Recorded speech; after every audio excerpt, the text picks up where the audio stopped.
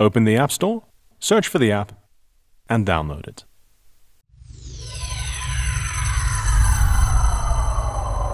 Open the app. It will ask you to set up an account. Remember that Snapchat is a social media account, so while you set your account up, remember to present yourself in an appropriate manner. Once you're in the app, take a look at the various buttons. This one lets you manage your account. From here, you can fine-tune your profile picture and friends list. When that's done, you're ready to explore Snapchat's main features.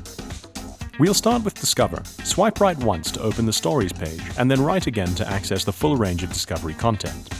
This content is created by publishers exclusively for Snapchat. Touch a logo and content appears.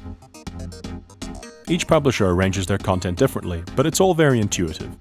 For most of them, just swipe down to read a story, or side to side to cycle through content. Some are different, but swipe around and you'll figure it out. And when you're ready, proceed to Stories.